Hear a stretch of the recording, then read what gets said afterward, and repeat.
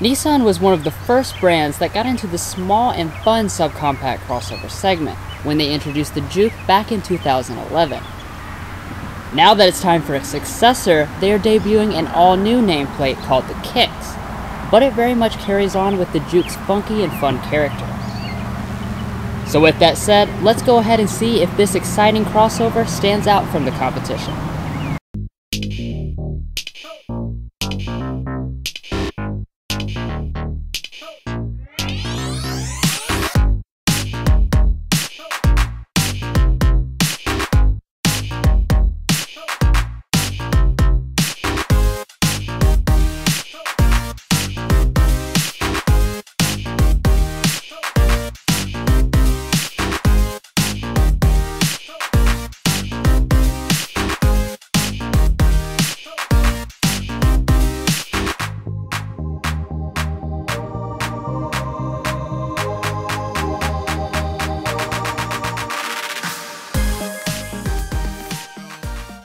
We would like to extend a special thanks to Gates Nissan in Richmond, Kentucky for providing us with today's vehicle.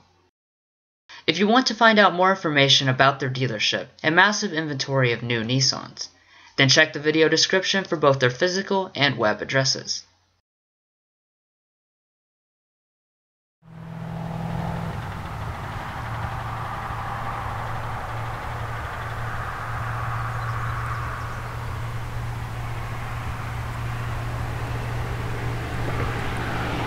So like pretty much every Nissan, you've got this typical key fob and standard push-button start. However, the intelligent entry system comes on the SV trim and the SR trim only. On those same two trims, you will also get the remote start system.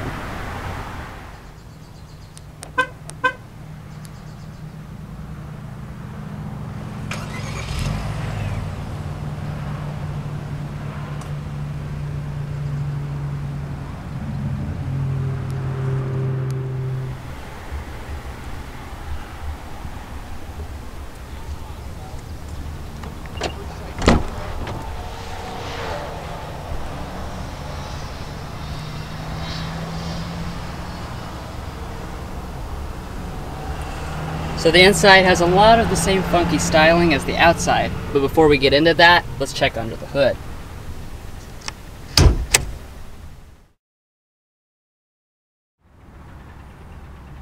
Even though Nissan recently introduced another subcompact crossover to the US market, the Kicks shares almost nothing with the similar sized Rogue Sport. Under the hood, there is a single tiny engine, a 1.6-liter naturally aspirated 4-cylinder, making 125 horsepower and 115 pound-feet of torque. While that is less power than most rivals, it's important to note that the Kicks is pushing somewhere between 200 and 500 pounds less weight than those competitors. That engine is paired exclusively with an updated CVT with simulated gear changes. And unlike the Rogue Sport, there is no optional all-wheel drive. This combination of low weight, a small engine, and a CVT are very potent when it comes to fuel economy. It is the new class leader in the segment, coming in at 31 city, 36 highway, 33 combined. That beats things like the Toyota CHR not by a little, but by 5 mpg on the highway.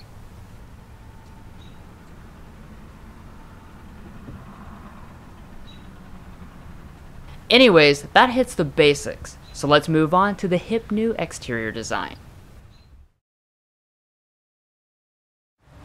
Where a car is designed certainly has a lot of impact on how it looks.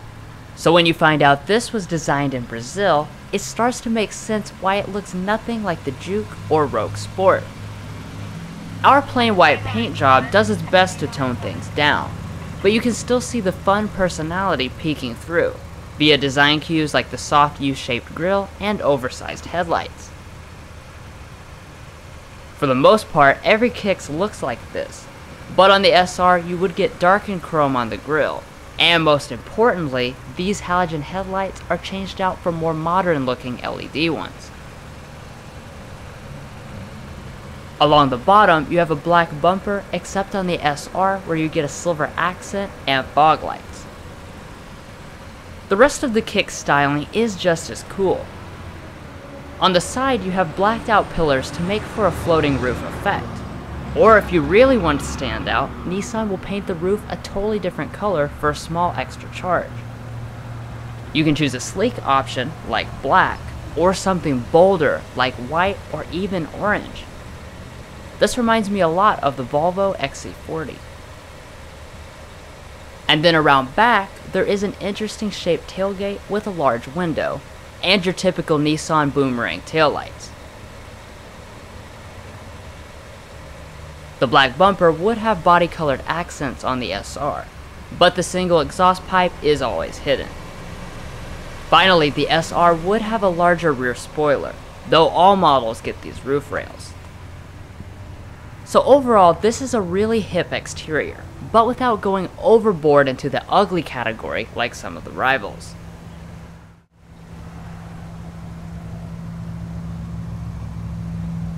Even though this is a small and cheap car, the wheels are not that way at all. This mid-level SV and top SR share these really nice looking 17-inch black contrast alloys. Or if you prefer something darker, there are optional blacked out wheels as a dealer accessory. The base trim is the only one to do without alloys, instead having 16-inch steel wheels with hubcaps. The brakes are 10.2-inch ventilated disc in the front and 8-inch drum brakes in the rear.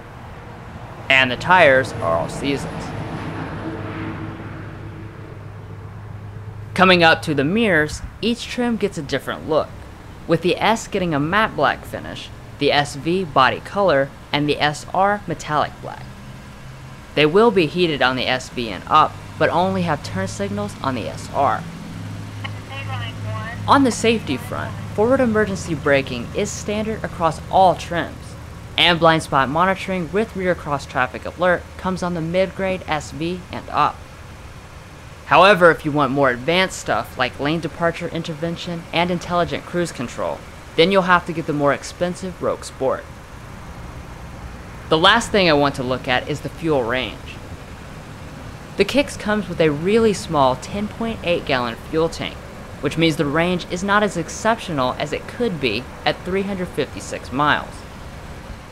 This is behind most rivals, but not by much since the fuel economy is so much better.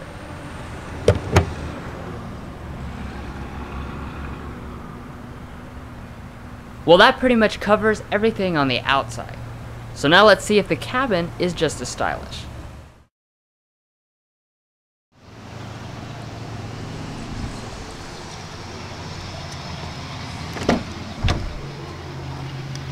So at first glance inside the cabin, I can already tell that this has more personality than the typical vehicle in this price bracket.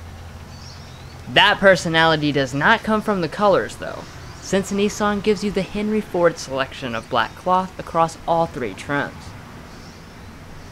You do get some orange accent stitching on the SR, and if you choose the SR Premium package, the seating can be switched to black synthetic leather.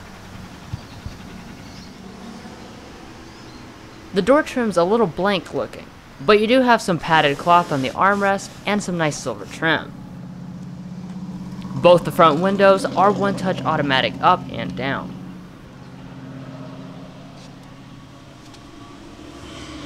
Every Kicks, regardless of trim, comes with this 6-way manual adjusting driver's seat. The cloth itself feels very durable, and I appreciate that they spiced it up with contrast stitching and diamond patterns.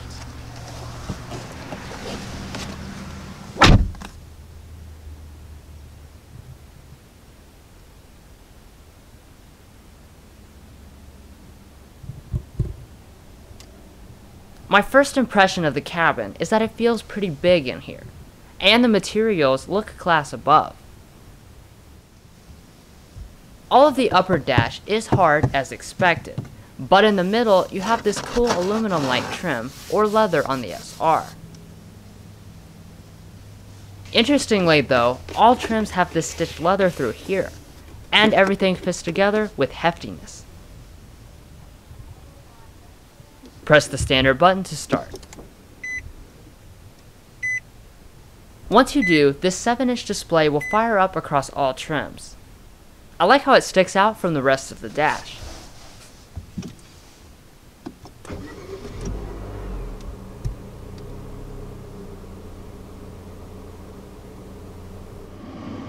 So the gauges have a new design that I haven't seen in any prior Nissans, with an analog speedometer and a 7-inch display on the other side. This is a pretty slick setup since you can take away the tach and replace it with info that might be more pertinent at the time. The base S will do without this though. Thankfully, all models get this nice flat bottom steering wheel for the electric power steering, which would be leather wrapped on the SR. On the left hand side, you have buttons for the gauge display and audio, and on the right side, the cruise control and phone. Finally, the wheel itself is manually adjusting. You do also have a little storage bin over here. And as far as the rest of the storage, it's good for the class. Like a lot of subcompacts, you have an armrest instead of a center console. But over here you do still have some storage, and 2 charging USB ports. There's a bit more in the middle, but the biggest place is up in the front where it is pretty deep. And you do have even more connections. The shifter also has a nice design to it. There is no manual mode, and there are never any paddle shifters. When you go into reverse, a high quality backup camera appears with active trajectory. You can even get the 360-degree around view monitor on the SR.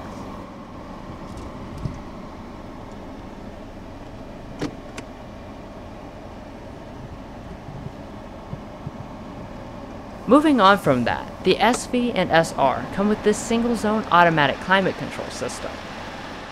Really, it doesn't get any easier than this, with 2 simple knobs and 5 self-explanatory buttons. Plus, if you got the SR with the premium package, you would also get heated seats. Anyways, let's sample the base 6-speaker audio system.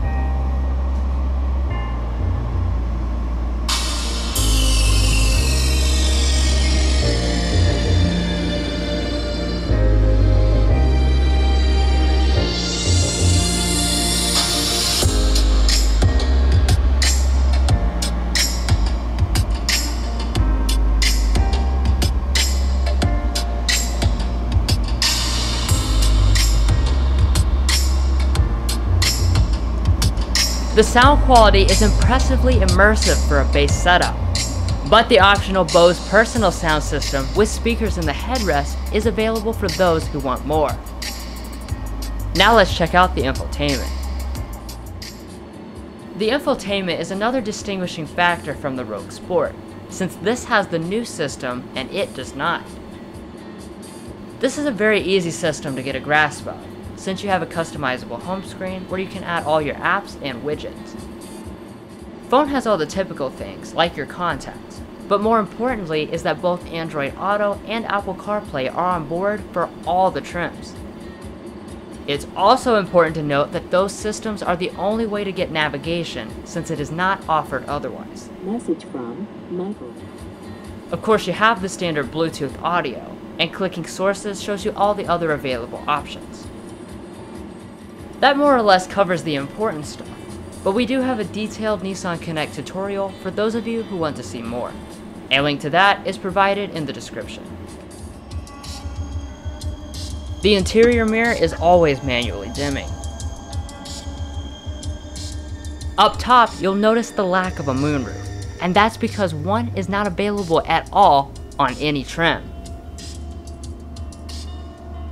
But overall, the lack of a moonroof doesn't change my positive opinion of the cabin. This is a vehicle that gives you plenty of tech and space, but with a price lower than expected. It is a cheap car that doesn't feel cheap, and that's a win in my book.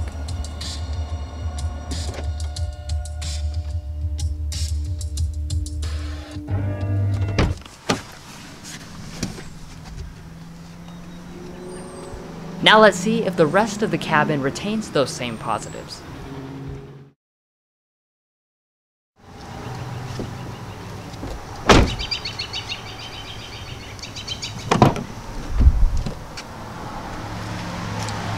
The rear door trim of the Kicks is made of the same materials as the front. You've got a padded cloth material here, and the rest is hard touch, but that's kind of expected for the class. The window is power adjusting, but it's not automatic. Down below you do have a bottle holder here. In the rear of the Kicks you have 33.2 inches of rear legroom and 38.5 inches of headroom. That places it about 2 inches larger than the CHR, and in headroom, that's actually pretty good. The seats are, of course, cloth, and I found them to be pretty comfortable back here.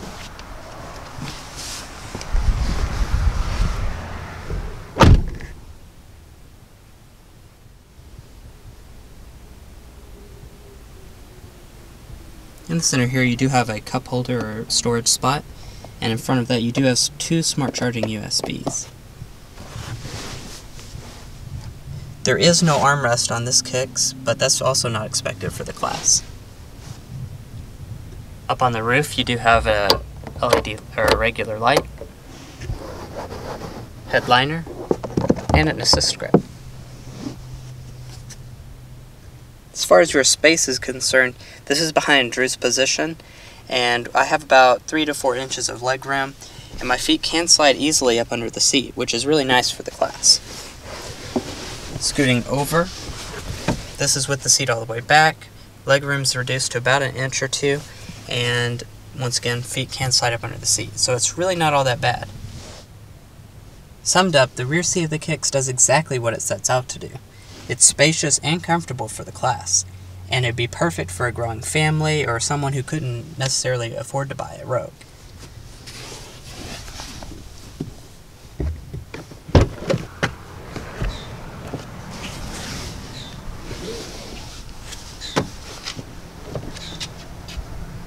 Getting out here, the seats do fold 60-40 split. Just grab this little button, and it folds right back down.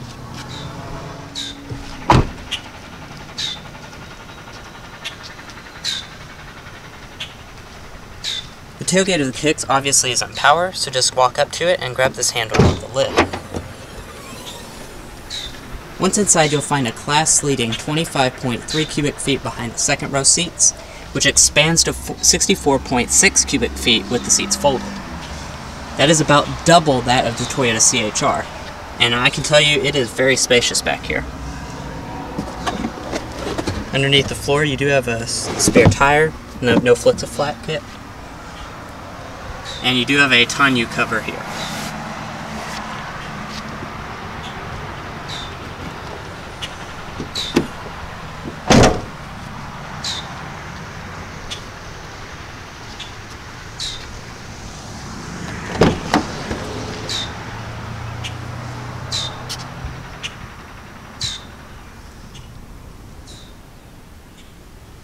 Obviously, the passenger seat of the Kicks is manually adjusting.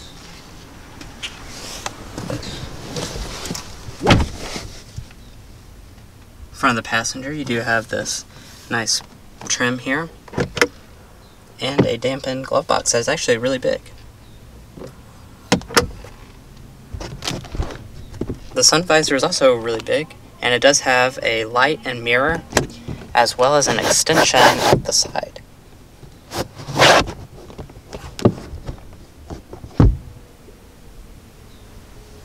It's also nice to see that it has leather padding here where your keys might touch.